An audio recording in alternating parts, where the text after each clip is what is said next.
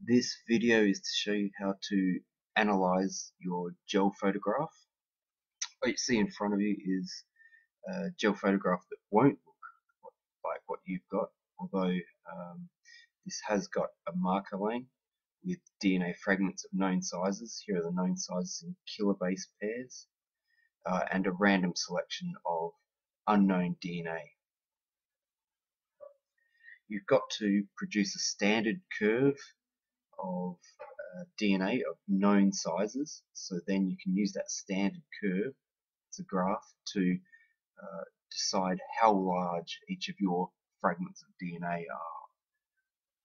So to do the first part, you should open up an Excel file and you will measure the distance migrated for each of these DNA fragments and link that up to the DNA size in base pairs.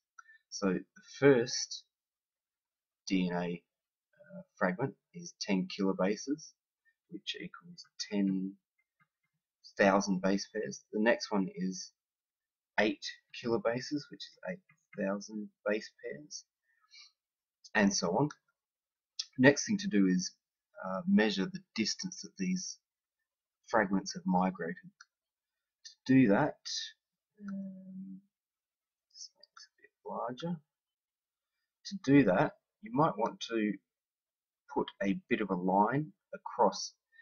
You're meant to measure from the bottom of the well, which is the very bottom part, to the bottom of each of these bands and record how far they have gone.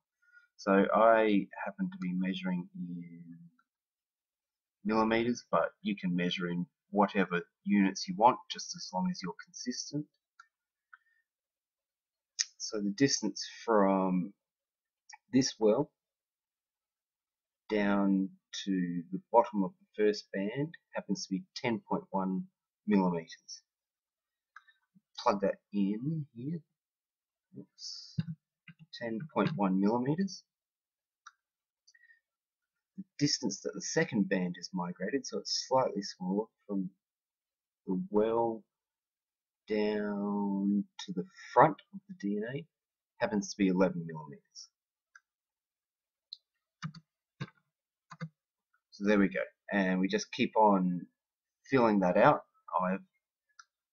Here's one I've prepared before.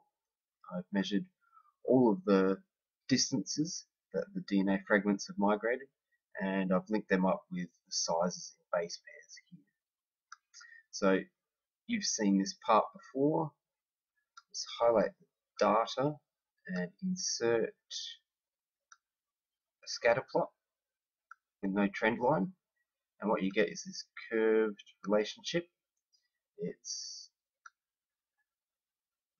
an exponential relationship. Just make this nice and big. It's a nice curve. What you should do is add a trend line. Go to add trend line. It is an exponential relationship, so add an exponential trend line. You can see a nice curve there. Now, there are a few things you should do to make this analysis a little bit easier.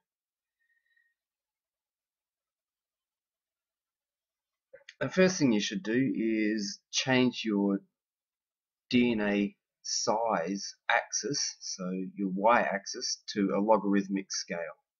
To do that, click on one of the numbers, right click, format axis, and then go to logarithmic scale.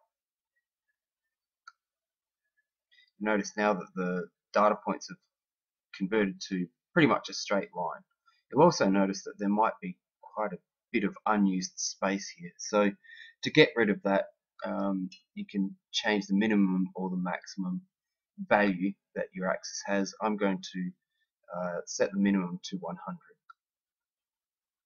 Minimum fixed 100. There we go. Now, so the graph takes up most of the space.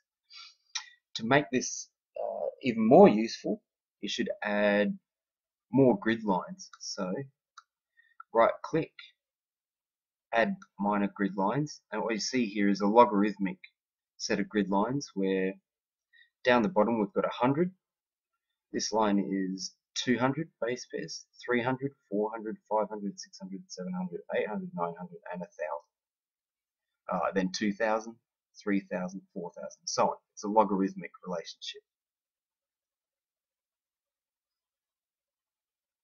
So you can now use this as a standard to be able to measure some of these unknowns. Your unknowns will be out here. You won't know the DNA, the base pairs, the size of your DNA. So you will use this standard curve. You will measure how far your piece of DNA has gone, and by working out on the x-axis how far it's gone, you can put a line up to the line of best fit and then across, and that will tell you approximately how big your DNA fragment is.